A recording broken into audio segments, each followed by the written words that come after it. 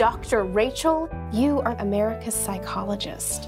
Rachel loves her work. It's so rewarding. Except for the corporate games.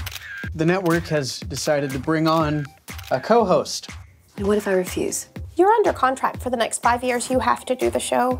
You go and enjoy your week off, and then be back a week from Monday, ready to work on a syndicated show. It's great having you back, kid. Dad, what is it about being back here? It's home. Do you still make your famous chocolate caramel lattes? Coming right up. Oh. Mitchell. You come all the way out of here just to scare me half to death? I just wanted some time alone.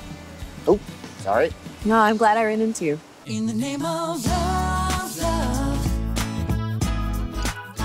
In the name of love, love. We're gonna make it last.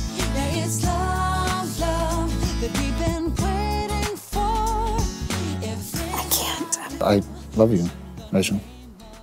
I've always loved you. Dad, how can I let this happen again? I don't know what to do. Do you care about him? Of course I do.